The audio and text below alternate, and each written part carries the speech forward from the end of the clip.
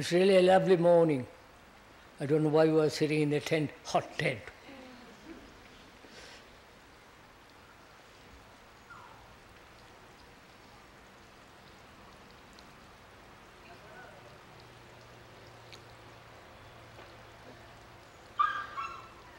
There are several things that we ought to talk over together. Though we have discussed many things, many human problems, and it's better to go beyond all those problems to be free. But I would like this morning, if I may,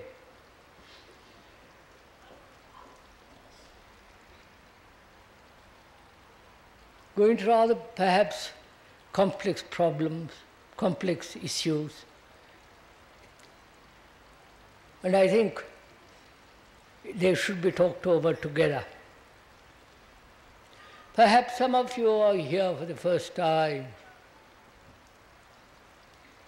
So, if I may point out, this is not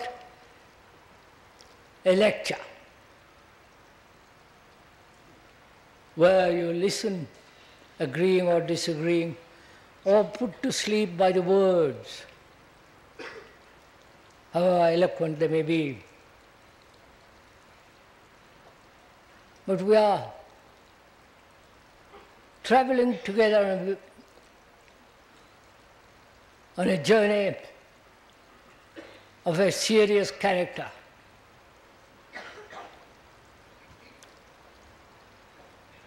And unless one partakes in that journey, one shares and walks in that journey seriously, what we are saying will have little importance and very little effect. Not that one wants to make an effect. We've talked about authority, we've talked about fear, pleasure, love, sorrow, and a very deep issue of death. Also, we said during these talks,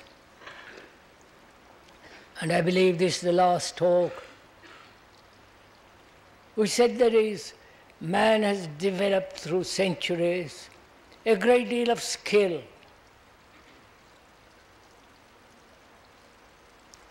And that skill gives him certain importance, prestige, and money. But without clarity, which comes through compassion, that skill becomes merely a destructive factor in life. We talked a great deal about that too. Now, if we may, let us talk over together the question of decision, whether it is necessary to decide at all, and the place of will. And also we're going to discuss or talk over together the question of time and space.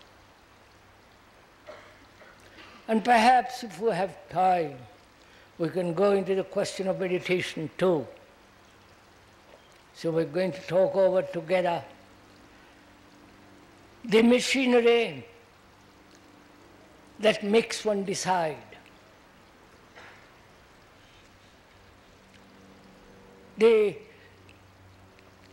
action that is born of will. And what is the nature and the structure of time? And the importance of space. And from there move, if you can, into the question of what is meditation. Meditation is not something separate from all that we have talked about. it is not at the end of it, the parcel. When we talked about authority, that's part of meditation. The nature of fear, and whether man can ever be free of fear, both outwardly and inwardly. And the structure and the pursuit of pleasure. All that is part of meditation. And we also talked about the nature of love. And to investigate together, you need a certain quality of mind that is meditative.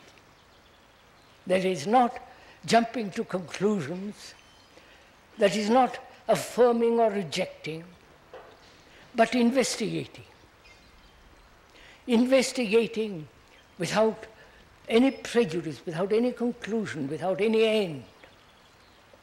After all, that's a good scientist. Not the scientist that's employed by governments, but the scientist who really wants to find truth at whatever level. And also we talked about relationship, the importance of human relationship without conflict.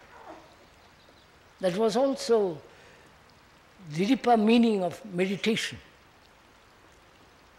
So we like this morning, if we may, talk over together, and we mean talk over together. Though the speaker is sitting on a platform using words, we are taking the journey together, walking together, exploring together, because we have created this monstrous world. The world that's becoming mad with violence, division, war, sorrow, and all the rest of it. So, as we have created the society in which we live, we are responsible to bring about a transformation in that immoral society. So it is our responsibility as a human being, and each human being is the representative of total humanity. We talked about that. So we are taking a journey, exploration, and investigation together into why human beings decide to do this and decide not to do that, to become this or not that, to follow somebody or not to follow somebody.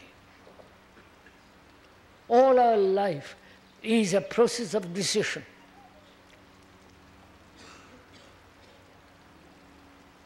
And we are asking, if you are aware that one's life is based on various forms of deciding,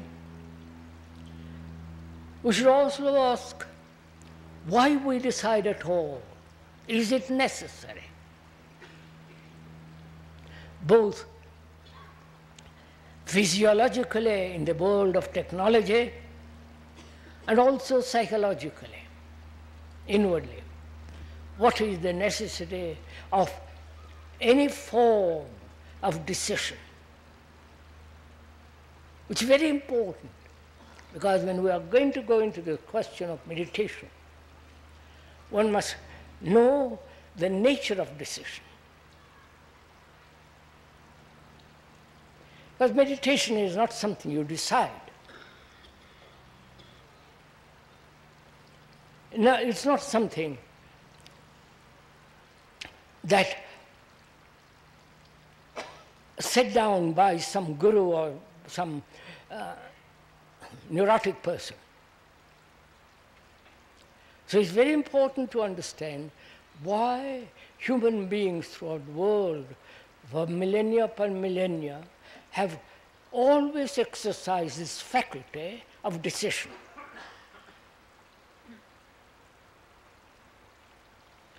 What is decision made of? From what is the cause of decision?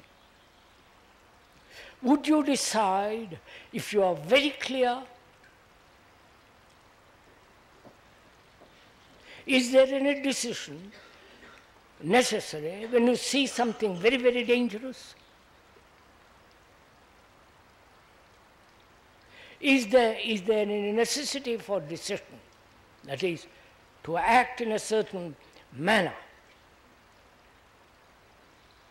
or not to act in another way?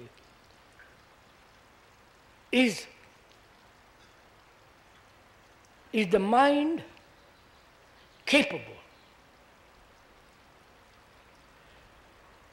of observing the totality of the movement of thought, the totality, the wholeness of thought, the holistic? The meaning of the word holistic is the same as the other, whole. Whole means, the root meaning of that word is health, sanity, and holy, H-O-L-Y.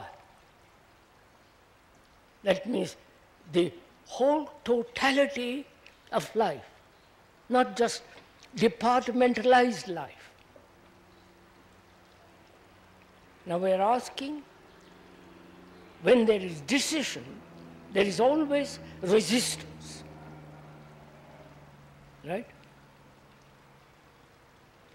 One decides to do something, and then there is always the uncertainty whether it's the right thing to do. There is always anxiety that your decision should be made upon something reasoned out, clarity, which has deep significance. So we are questioning that. Well, there is a way of living in daily life in which there is no decision at all.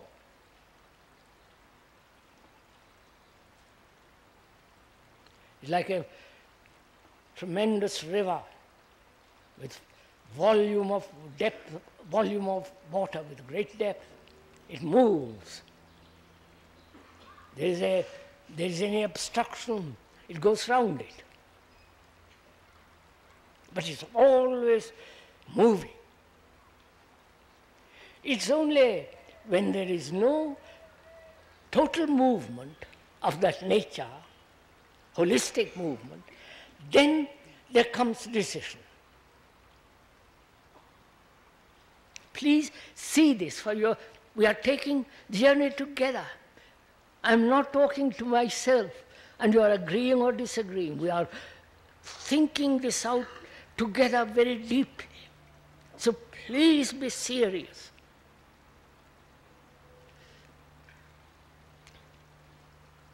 We're going to find out in our examination whether it is possible to live a life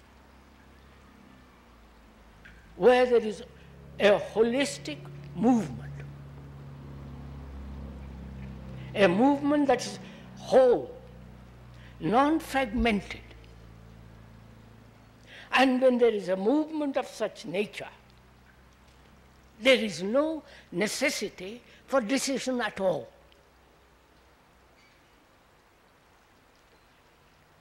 And that implies the action of will. What is will?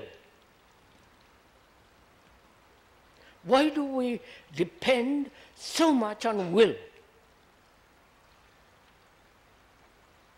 I will do this and I will not do that. This is good, that is bad, and I follow. The capacity to exercise will. And we think will is part of freedom. Free will and all the rest of it. We are going to question all that together. Because We have questioned everything here, right? We have questioned all the religious attitudes. We have questioned authority. We have questioned whether human beings can be utterly, totally, completely be free of fear. And also we have questioned what is love and so on.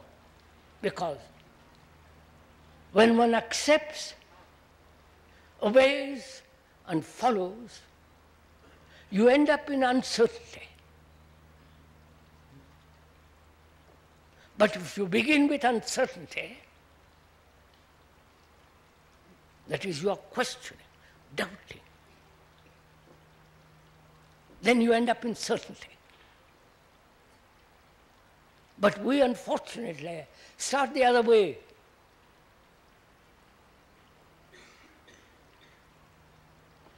And we are asking, what is the nature of will, and why is it that human beings depend on that capacity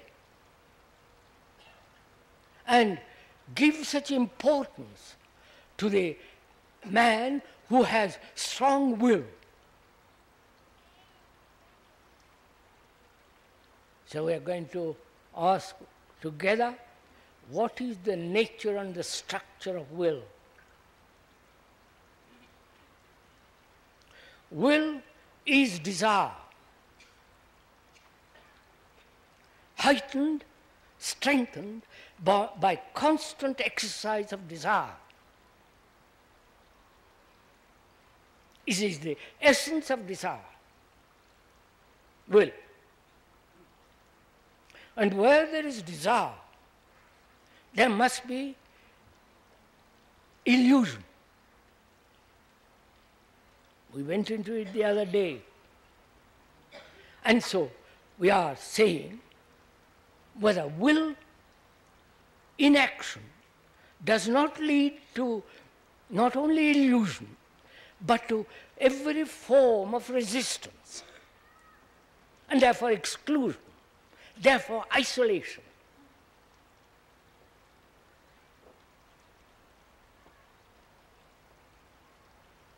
And is it possible to live a daily life without any kind of will?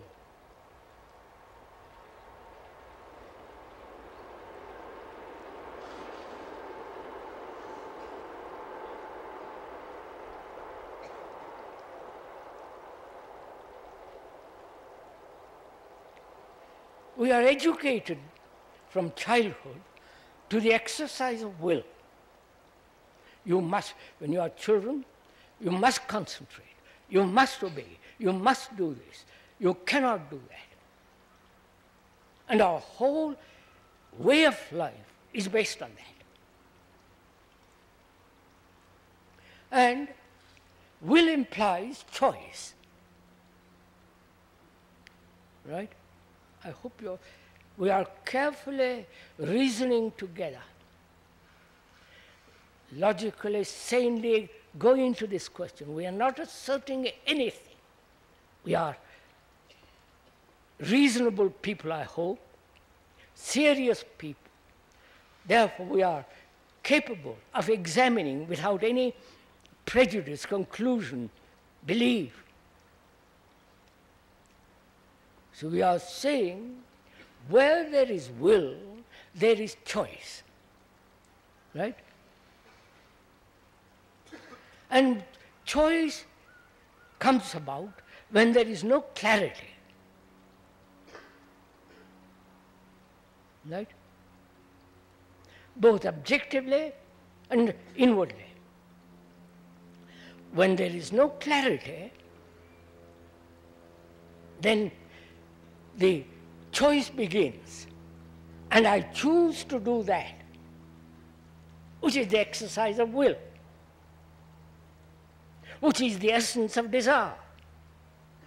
We went into the question of also what is desire.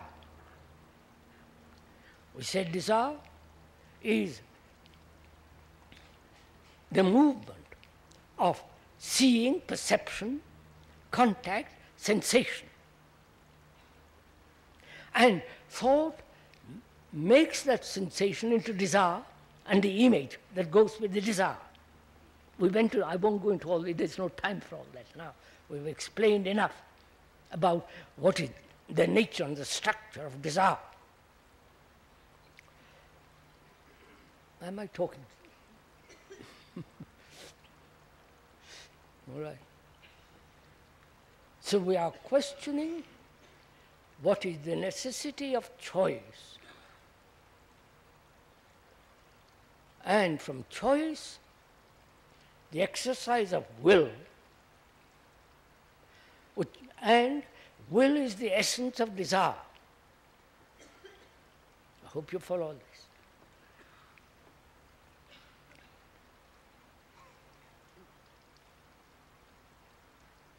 When there is clarity, to see things exactly as they are, not romantically, emotionally, with prejudice, with what you would like it to be, but to see things absolutely as they are in daily life, brings about an extraordinary quality of clarity. Right? And where there is clarity, there is no need for exercise of will or choice. You see this? See the beauty of it, sir. So one can live in daily life without any kind of will, choice, and resistance. If there is something that is impediment, you go around it, move, like water. So there is, rather interesting, I'm just discovering it. So there is a movement which is likened to water.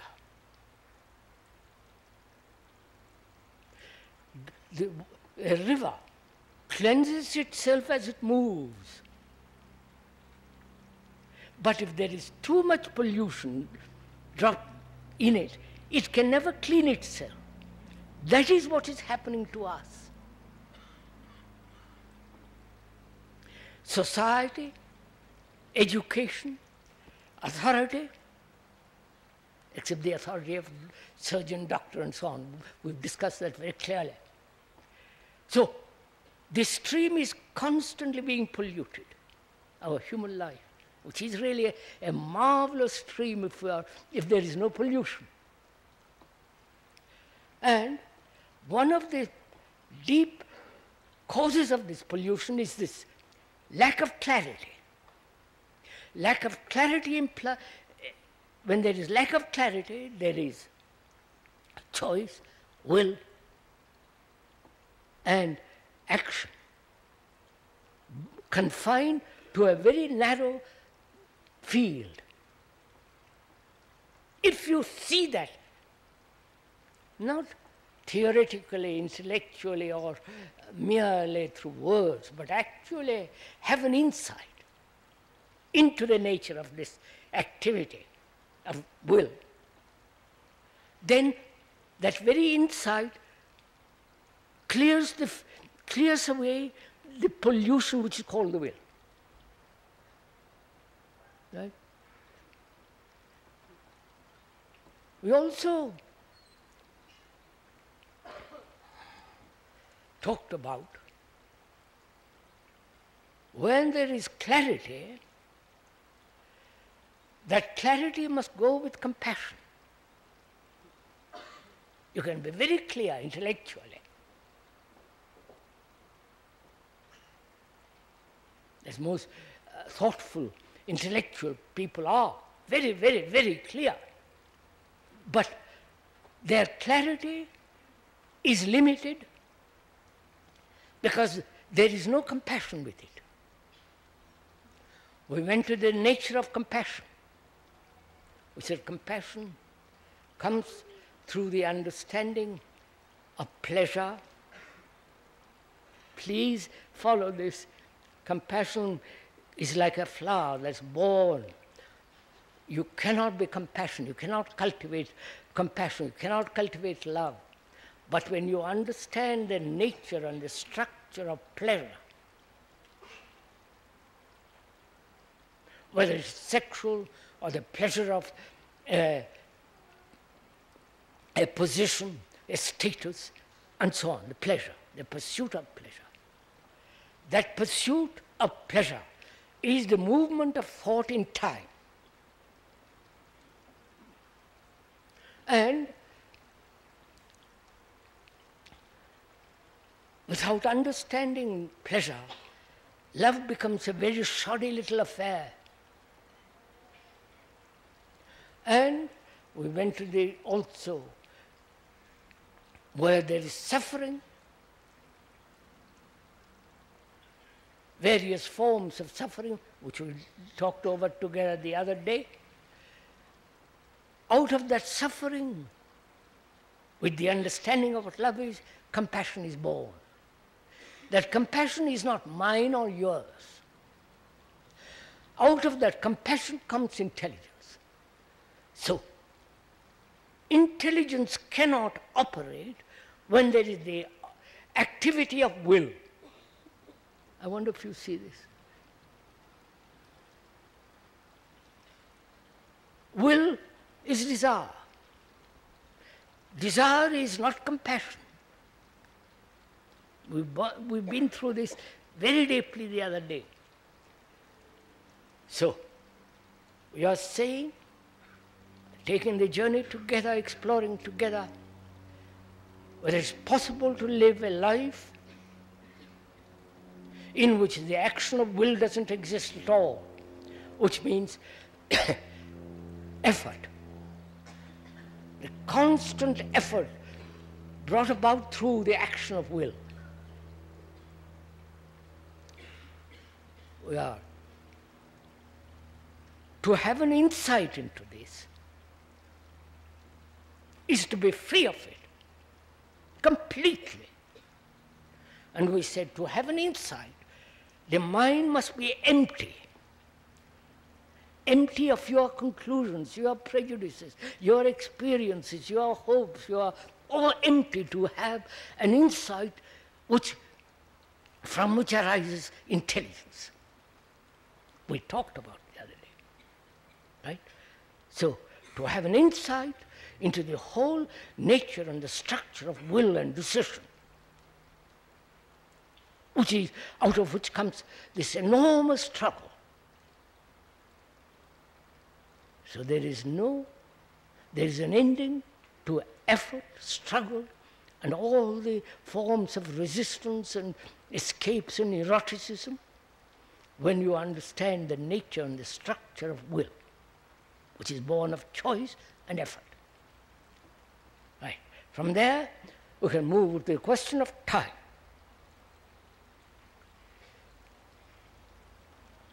Because we are going to this because it's necessary to understand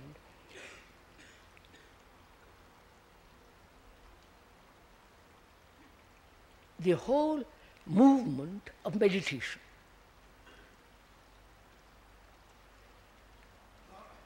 Because that word has been ruined, polluted by all the systems, various forms of assertions by the gurus and, they have recently invaded this country, Europe, with this word meditation.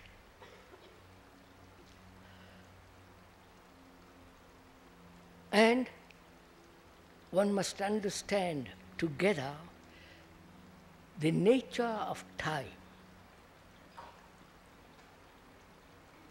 Because for us, time is very important, both chronologically as well as psychologically. We are talking over together the psychological movement of time, not the time by the watch.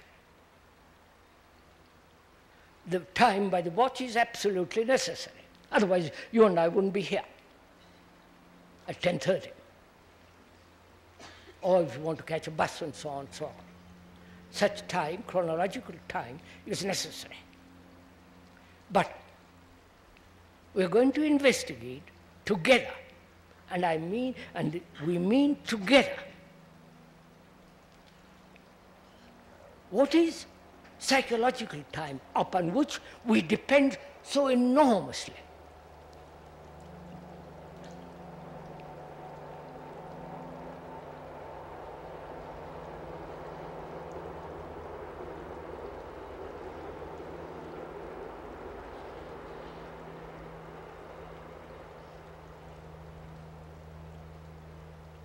Surely time is movement. That's very simple. From here to there. Both chronologically as well as psychologically. A distance to be covered. A distance between what is and what should be.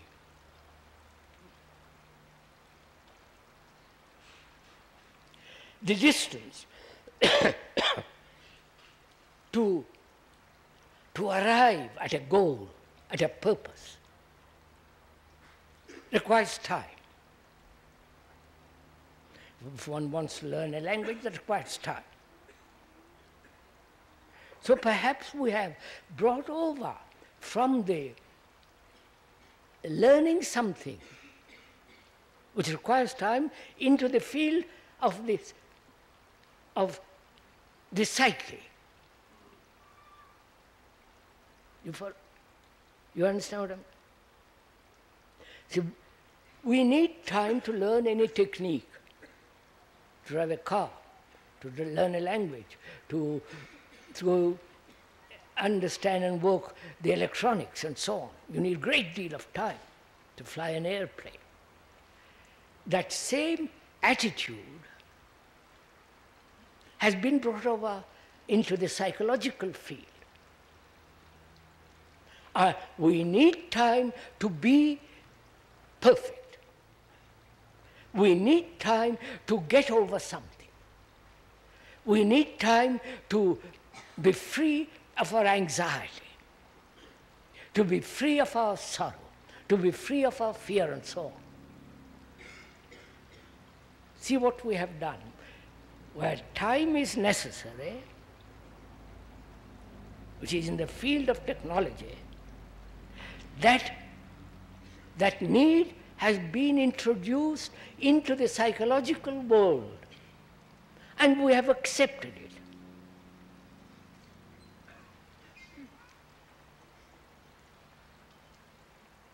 For all nations to wipe away their nationalities needs time. To become brotherly, we need time. And so on, so on, so on. Now we are questioning that together. We are questioning whether there is any psychological time at all.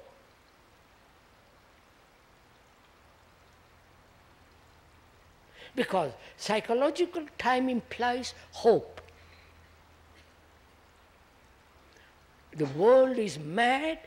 Let's hope in the future there will be a sane world. So we are questioning together whether there is an action which is not involved in time at all. We are meeting together. Action brought about by a cause, by a motive, needs time. Right? Action which has a pattern of memory and to put that pattern into action needs time. If you have an ideal, however noble, however beautiful, romantic, and all the rest of it, however nonsensical even, it needs time to come to arrive at that idealistic state. So, to arrive at that, destroy the present. It doesn't matter what happens to you, what is important, the future. For the sake of the marvelous future, sacrifice yourself. And that future is established by the ideologists. Marx, Engels, all the rest of them. All the religious teachers and so on throughout the world. So we are questioning that. Whether there is any psychological time at all. And therefore, please go into this very carefully. No hope. Dante, his Inferno said, leave those who enter here have no hope, all that. We are questioning this. This is a very serious thing, please. Don't come to any conclusion yet. What shall I do if I have no hope? Hope is so important because that gives you satisfaction, energy, drive to achieve something.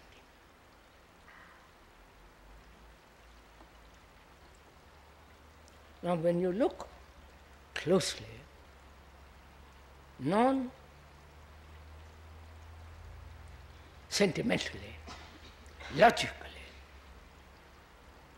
is there psychological time at all?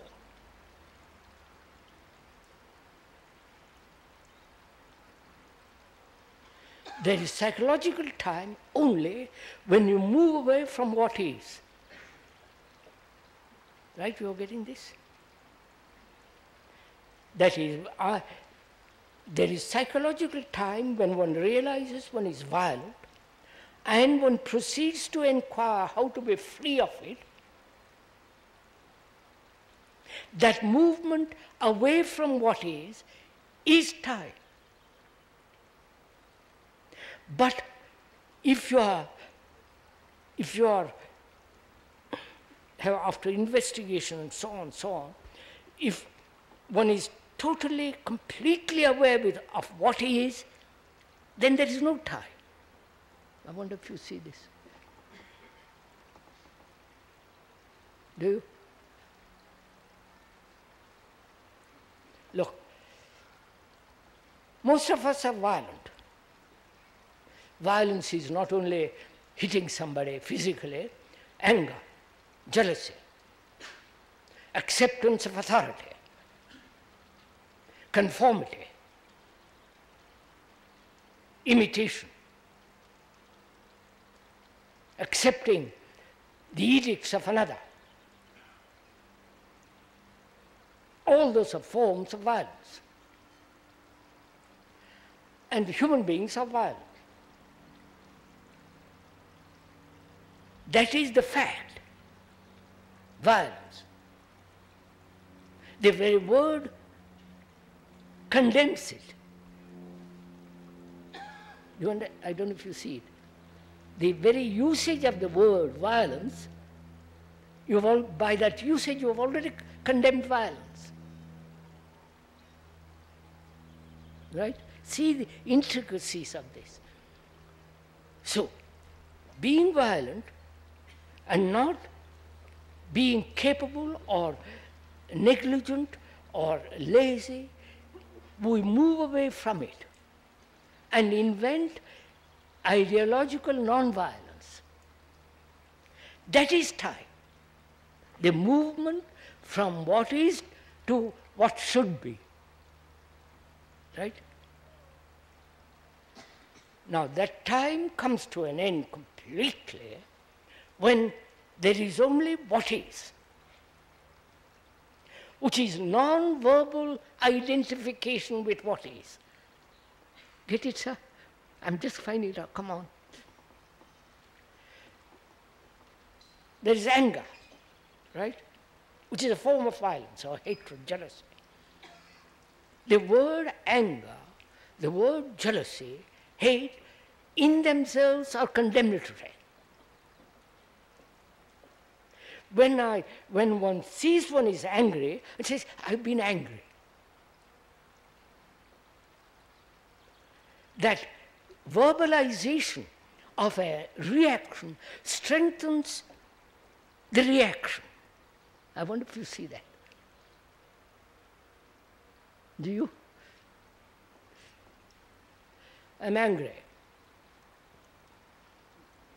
When I say I'm angry, it is I have recognized from the past angers. So I'm using the word anger, which is the past, and identifying with that word the present. So the word becomes extraordinarily important.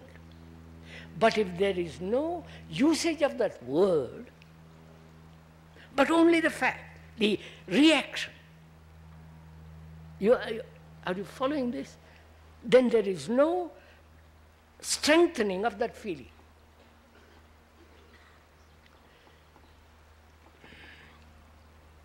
Where am I? So, we are saying that it is possible to live psychologically without tomorrow. You understand? I love you, I shall meet you tomorrow. Which is the remembrance of that affection or whatever it is in memory and projected tomorrow. See the importance of all this, so that there is an activity without time at all. Love is not time, right? Love is not a remembrance. If it is not love, obviously. I loved you because you gave me sex, or you gave me food, or you flattered me, or you said, I need companion, I'm lonely, therefore I need you. All that's not love, surely.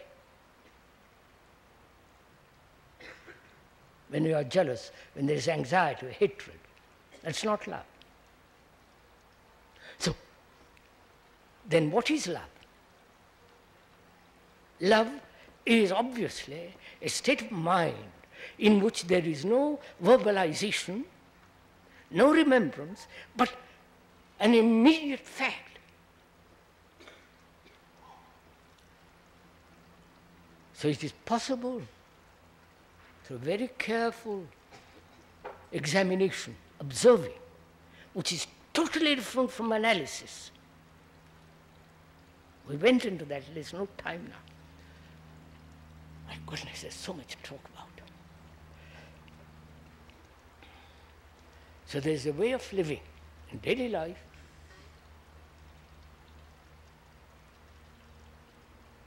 where time as movement from this to that has gone.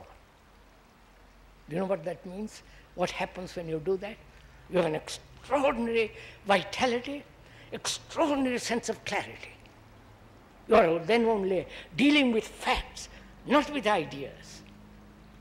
But as most of us are imprisoned in ideas, and we have accepted that as the way of life, it's very difficult to break away from that. But to have an insight into it, then it's finished. Right?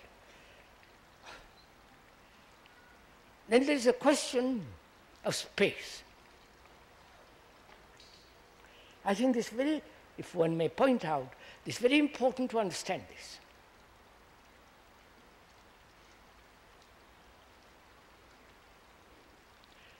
when we talk about space,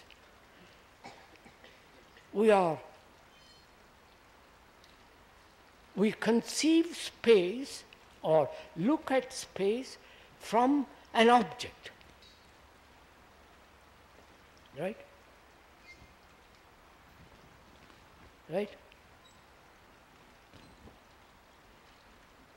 But to observe space or to be aware of space without the object, and therefore without the subject.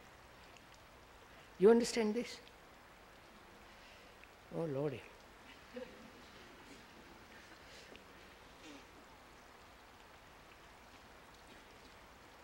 Because please look at it, let's go slowly into this. Because our minds are so cluttered up with knowledge, with worries, with problems, with money, with position, prestige, so burdened.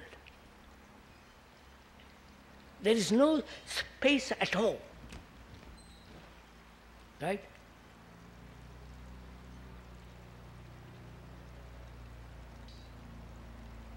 And without space, there is no order, right?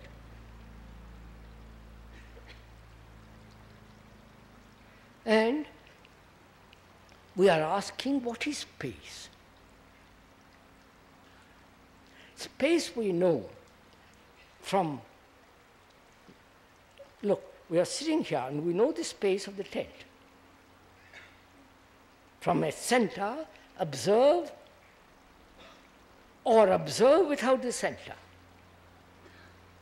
which means to observe without the center implies non-verbalization. This becomes too difficult for all of you. Huh? May I go on? You are sure?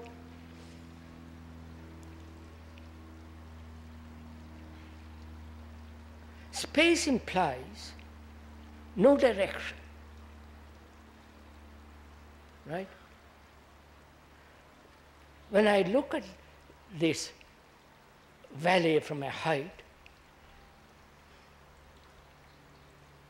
and if there is a direction which I want to see where I live, then I lose the vast space. Just see the sanity of it. So where there is direction, there is no space. Where there is a purpose, a goal, something to be achieved, there is no space. Right? Right? No, look at it, sir. Don't agree. Look at yourself. If I have a purpose in life and for which I'm living, concentrating, where is the space? I have very little space. Whereas if there is no direction, there is vast space. You look at it, go into it, you will see it yourself. So, where there is an object, a center, and from that center we look, then space is very, very, very limited. When there is no center, no object, no structure of the me put together by thought, there is vast space.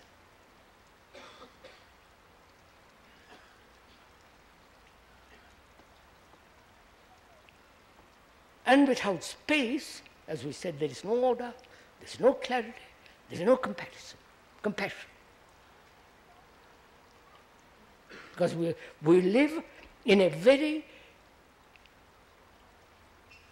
our lives are very limited, enclosed, and to break that enclosure, we do all kinds of things.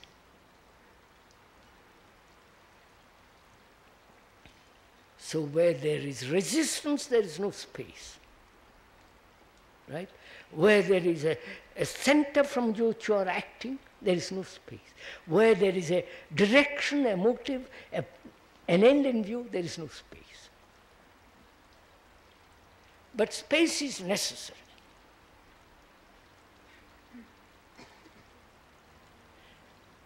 Space is necessary because the word because implies cause. Remove it. It is necessary to have space.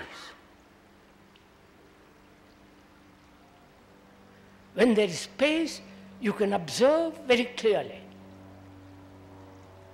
When at the top of a mountain, on a clear day, you see everything, the beauty of the whole valley, the mountains, the clarity, the valley. But our minds are so heavily conditioned, so heavily burdened, there is no space. Now, to have an insight into it, right? To see how important it is to have space.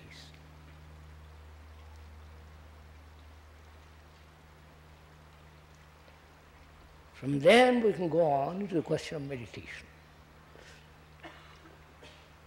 But without understanding all that, that is, the freedom from all authority, psychology, that is freedom from all psychological authority, to be completely free of any psychologically of any imposition by another. Right? There is no guru, no teacher, and therefore you have to be completely and totally a light to yourself. And we said, every human being is the representative of whole humanity. Then, when he is a light to himself, you understand? He lights the world, lights the rest of humanity. You understand this? God.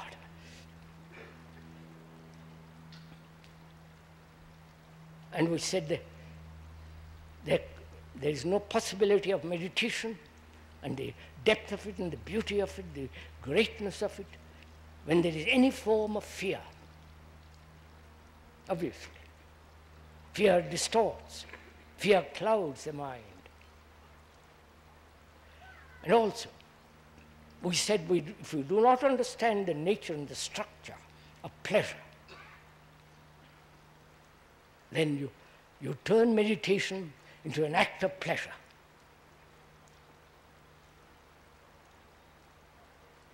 And pursue that pleasure through various practices. The Zen, the various systems, methods, all the rest of it. Because that's still the pursuit of pleasure to be gained at the end. And we said the pursuit of pleasure is the movement of thought. Thought is memory stored up in the brain as knowledge and experience. And the response of memory is thought. Thought is time. Not the chronological time only, but the whole nature of time psychologically. So, there must be compassion, clarity, skill. After that one can examine, go into the question of meditation, knowing or living where there is no effort, where there is no action of will, where there is tremendous space. Then what is meditation?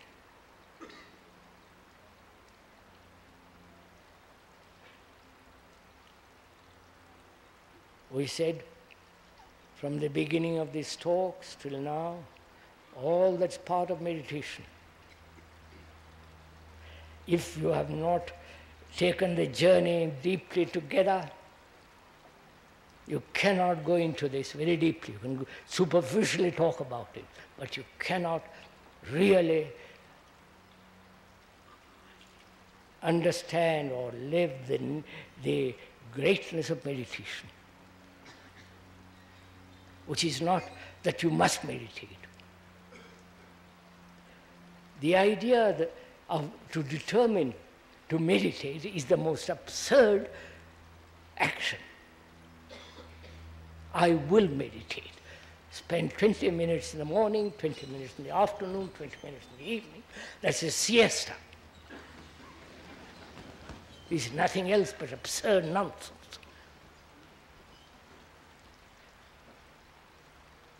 But without understanding the nature of all this, and in that understanding comes great beauty. Not only the observation of beauty of the mountains, the hills, the rivers and the nature, but also the beauty of a person. Whether it be a man or a woman, the beauty. Beauty exists only when there is no me.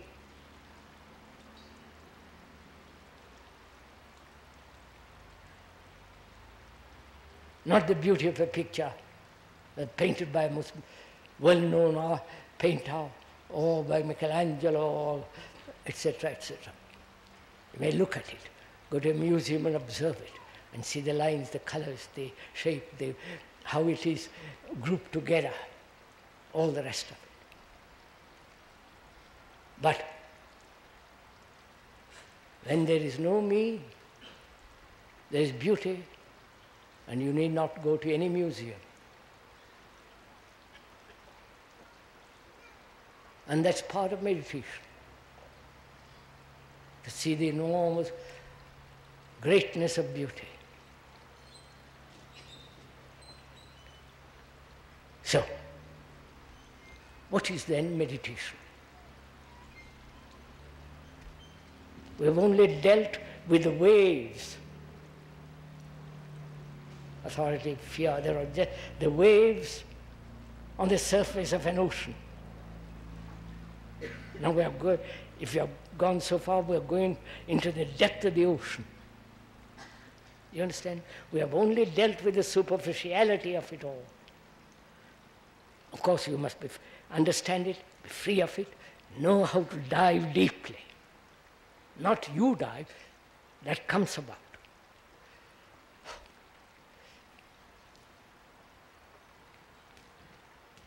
First of all, there is a difference between concentration, choiceless awareness, and attention. Please, are you all tired? I'm afraid there is no other talk, so please pay attention to it. There will be a discussion on Tuesday or Wednesday, 5 discussions, dialogues between us. But if you are tired, it doesn't matter, don't listen. Don't make an effort to listen, because that's waste. There are these 3 things which we must understand. Concentration, choiceless awareness, and attention.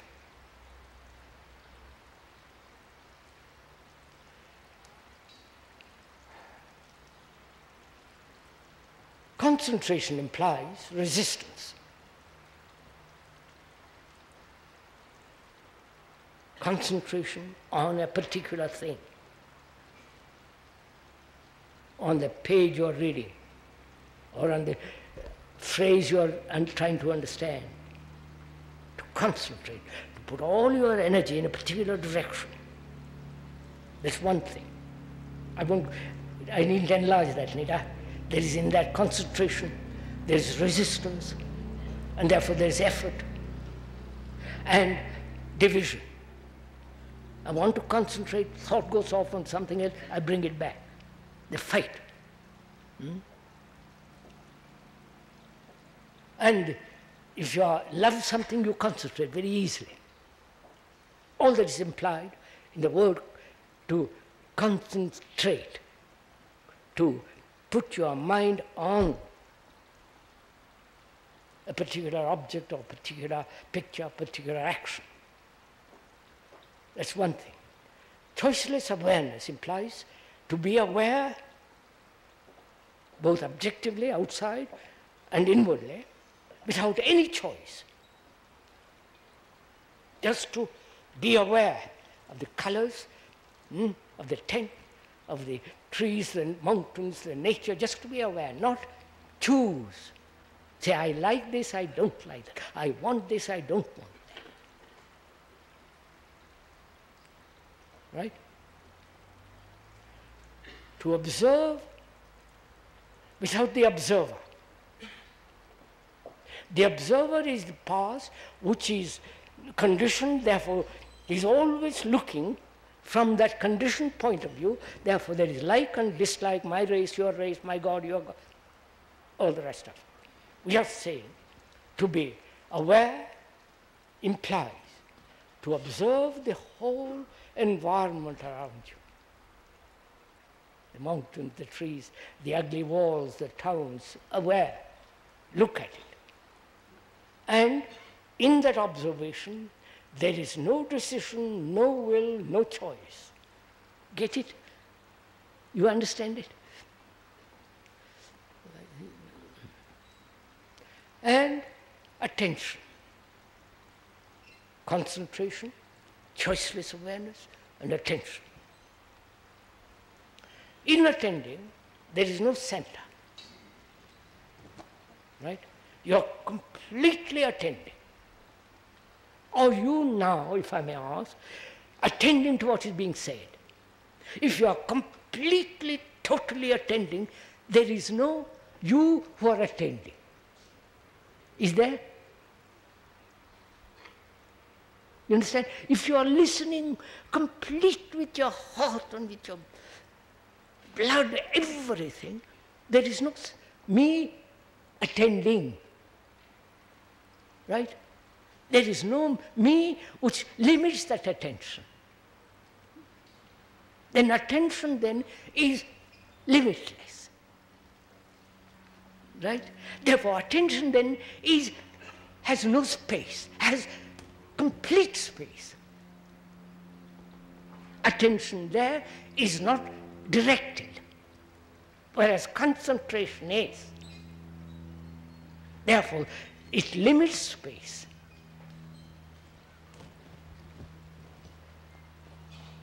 So that you have to go into this very deeply and see if you have it. After laying, understanding all the waves on the surface, fear, authority, they're all very petty little affairs compared to what we're going to. So the mind then, because insight implies emptiness, right? Emptying the whole of the consciousness of its content. Empty, which is not through action of will, which is not through desire, which is not through choice, but seeing the nature of consciousness, your consciousness, not mine, your consciousness, with its content. Fear, anxiety, my country, your country, I must be good, content of it. Sorrow, longing, loneliness, the ache of that loneliness, separation, conflict, all that is the content of your consciousness. Right? And the content makes consciousness. Without the content, there is no consciousness. You understand? Now we are saying, when you have an insight into all this, naturally then comes about the emptying of content. Therefore, consciousness then is totally different. It's of a totally different dimension.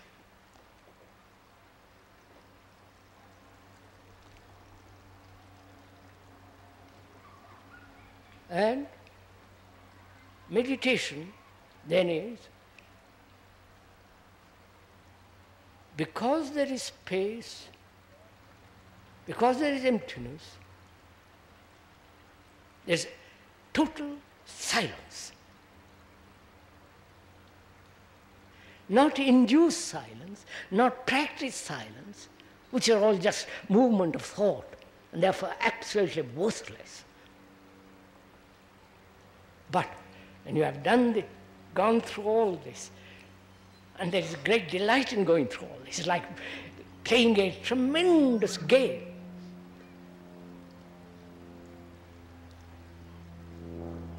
Then in that total silence, there is a movement which is timeless, which is not measured by thought, because thought has no place in it whatsoever.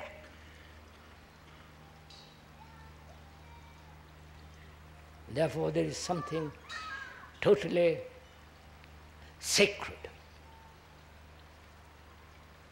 timeless.